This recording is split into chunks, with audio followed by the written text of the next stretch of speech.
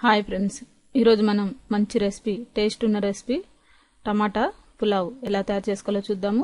దానికి కావాల్సిన పదార్థాలు: రైస్ 4 కప్పులు తీసుకోండి. మీరు ఇంట్లో ఎంత మెంబర్స్ ఉంటే అన్ని కప్పులు కూడా తీసుకోవచ్చు. దీనికి 3 టమాటాలు మీడియం సైజువి శుభ్రంగా కడిగి ముక్కలు కోసి మిక్సీ పట్టుకున్నాము. ఒక 2 టమాటాలు ఎక్స్ట్రా ముక్కలులాగా కోసుకోవడానికి. ఉల్లిపాయ పెద్దది సన్నగా తరిగి పెట్టుకోండి.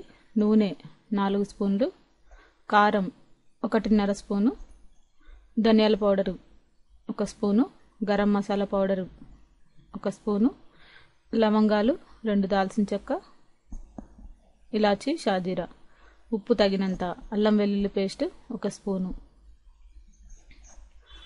ముందు మనం బాండీలో ఆయిల్ వేసుకొని కొద్దిగా వేడెక్కిన తర్వాత షాజీరా, లవంగాలు, దాల్చిన చెక్క కొద్దిగా ఫ్రై అవ్వగానే కొంచెం లైట్గా ఈ ఉల్లిపాయ ముక్కల్ని ఫ్రై చేసుకోవాలి.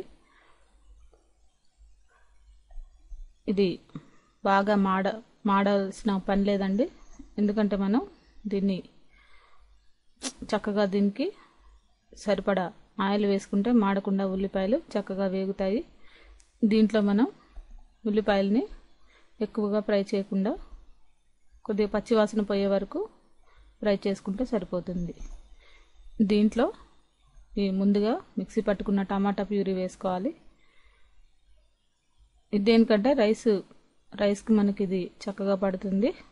అలాగే ముక్కలు కూడా వేసుకొని ఇవన్నీ కూడా ఉడికే వరకు మనం మూత పెట్టేసి ఉడికించుకోవాలి. దీంట్లో సరిపడా కారం కూడా వేయండి. పచ్చిమిర్చి వేయలేదు కాబట్టి మనం కారం కొద్దిగా స్పైసీగానే వేసుకుంటే బాగుంటుంది. ఇప్పుడు ఒక 10 నిమిషాలు లో ఫ్లేమ్లో ఉడికించుకున్న తర్వాత దీంట్లో తగినంత ఉప్పు వేసుకోండి. ఉప్పు మీ టేస్ట్కి తగ్గట్టు వేసుకోవచ్చండి. దీంట్లోనే మనం చివరిగా ధనియాల పౌడరు అలాగే గరం మసాలా పౌడరు ఈ రెండింటిని కూడా వేసేసుకోండి. ఈ టమాటాలన్నీ కూడా పచ్చివాసన పోయిన తర్వాత దీంట్లో మనం ధనియాల పౌడరు, గరం మసాలా పౌడరు వేసుకోవాలి. చివరిగా మనం ఈ ఉడికించిన రైస్ని దీంట్లో వేసుకోవాలి. కావాలంటే మీరు బాస్మతి రైస్ కూడా యూజ్ చేయొచ్చు.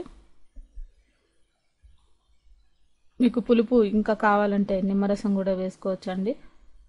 టమాటా పులుపు సరిపోలేదు అనుకుంటే కొద్దిగా లైట్గా పైన మనం టమాటా చక్కగా ఉడికేవి కనుక పులుపు కూడా సరిపోతుంది. ఒకవేళ సరిపోవట్లేదు అంటే మనం కొంచెం నిమ్మరసం పిండుకొని వేడివేడిగా సర్వ్ చేసుకోవచ్చు. దీనికి కాంబినేషన్ చక్కగా పెరుగు చట్నీ చేసుకొని తింటే బాగుంటుంది. లేదంటే మీరు ఇలా డైరెక్ట్గా అయినా వేడివేడిగా తినడానికి బాగుంటుంది. పిల్లలు కూడా చాలా ఇష్టపడి తింటారండి. చూసారు కదా, చక్కగా రెడీ అయిపోయింది. ఈ రెసిపీ మీకు నచ్చినట్లయితే లైక్ చేయండి. ఈ రెసిపీని మీరు కూడా ట్రై చేసి చూడండి.